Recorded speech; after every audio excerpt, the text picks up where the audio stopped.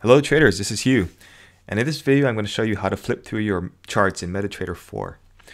This is particularly useful when you're first starting the trading day and you're looking for opportunities in the markets, and you can just kind of flip through your chart and see, okay, what looks good today, what's hitting support, resistance, and what are some easy setups. So you can just flip through your charts and then write down your notes in your notebook and then go back and examine them a little closer later. So it's pretty simple. On your keyboard, just hold down Control and then Tab, and it'll move you through the charts.